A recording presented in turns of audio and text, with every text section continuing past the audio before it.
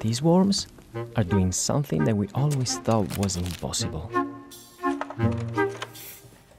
They are degrading the non-degradable, digesting the non-digestible. They're eating plastic. This is how they reduced a piece of styrofoam in just a week.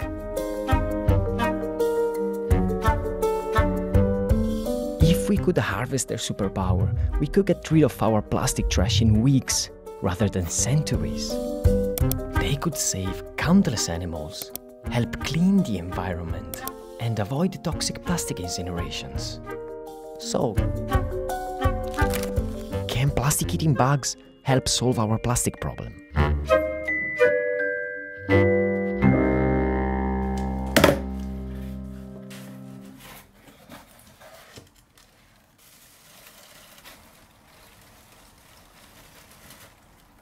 Oh my god. They are really worms, huh? Here they are. Oh, yes. I have to say that mine are nicer, huh? She's Federica Bertocchini, a molecular biologist who in 2017 made an important discovery. I noticed basically cleaning one of my beehive that there was these worms. So basically I cleaned, put in plastic bags, and usually what I used to find was dead invertebrates. But these worms managed to eat their way out of the plastic bag. So this is something interesting. To grasp the importance of this discovery, we first need to understand what plastic is. Plastic is a mysterious material. She's Susan Frankel, a science writer, author, and real plastic guru. In the natural world, natural substances decompose. They're, sort of broken up by bacteria, by bugs. They go back to their essential elements: carbon, water, oxygen. Plastic doesn't do that. It just gets smaller and smaller and smaller and smaller, but it's still essentially plastic. That's why microplastics stay in the environment for centuries. Today, we see plastic's resistance to bacteria as a curse, but we forget that it's also part of its miracle. Plastics really transformed the world. They really created our modern world, a world that is safer, more hygienic, more colorful than the world that came before.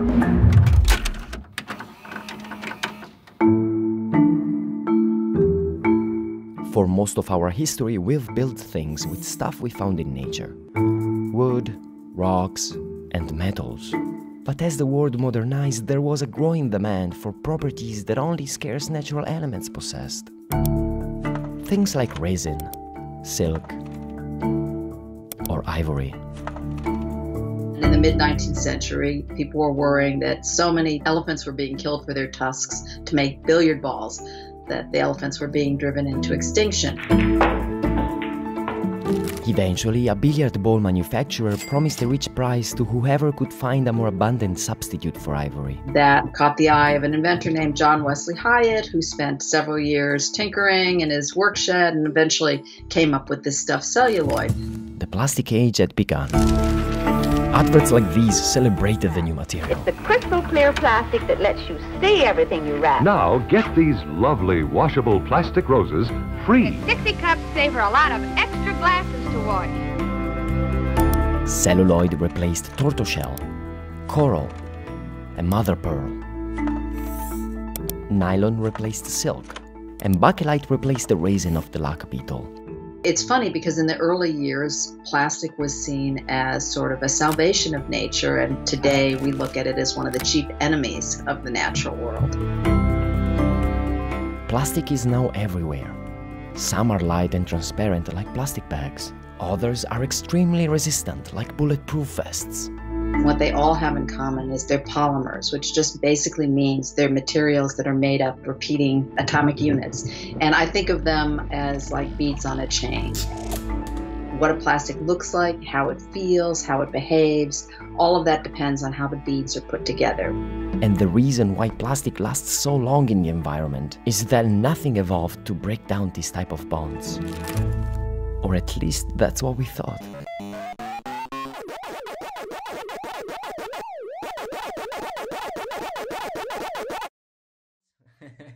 So I bought these worms. Oh my goodness. They are called mealworms.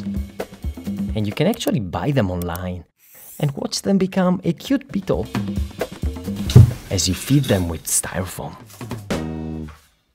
It's not the organisms themselves that are breaking it down, it's the bacteria inside those organisms probably producing enzymes. This is John McGeehan. He is a professor of structural biology and he knows everything about enzymes. It's exciting times for enzymes. We're actually searching in nature, rubbish dump, all sorts of horrible places, actually to find those bacteria out there that are growing on the surface of the plastic and digesting it. Their goal is to find new bugs and bacteria that can digest plastic, isolate their enzymes, and then enhance and mass-produce them in bioreactors. Obviously, we can't just spray the ocean with enzymes, so this technology can't help with the plastic already in the environment. However, it could revolutionize our recycling system. To really recycle something, you have to break it down to its basic elements, so that you can rearrange them into something else.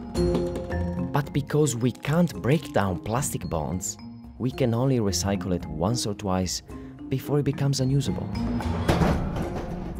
And that's why these worms can be a game changer. If you think about biorecycling, what you can do is take that plastic, break it down into its components again, and reuse it again and again and again, infinitely in fact. It sounds like sci-fi, but it's already underway. For example, a French company named Carbios is already using enzymes to recycle bottles like these. And not just once or twice, but in theory, infinitely. If you can increase the value of the waste, you incentivize the market to go forward and collect that plastic in the first place. Instead of people actually paying money to put it in landfill sites, people will be paying money to take it back out again and reuse it. So the technology works, but it's not scalable yet, and it's still more expensive than virgin plastics. Oil and gas is really cheap, so that means it's cheaper to make plastic from oil and gas rather than from recycled materials.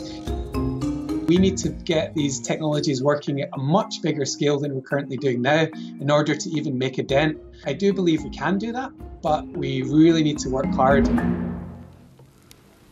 So can my worms, with their enzymes, solve our plastic problem?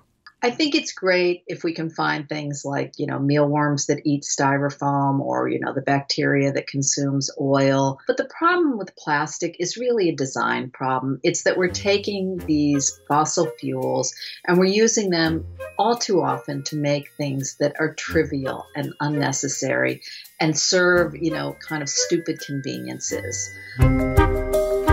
We are in a toxic relationship with plastic. We invented it to substitute and repel bugs. And now we are turning to bugs to get rid of it. And I don't think we want to live without plastic. I mean, I like the fact that my glasses sit light on my face, or that in the middle of the coronavirus that there are disposable things. People want to demonize plastic. The issue isn't the material. The issue is how we make it, how we use it, and how we dispose of it.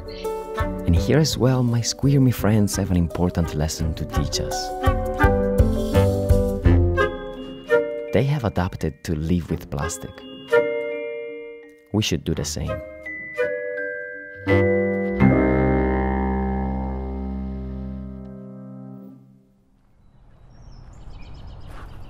Alright, my friends, here we are. Go now, you're free. Go and save the world. Eat all the plastic. Bye-bye. Thanks for watching. And if you liked my little friends, or if you're just interested in sustainable topics, check out our YouTube channel. And please subscribe. We have a new video coming out every Friday.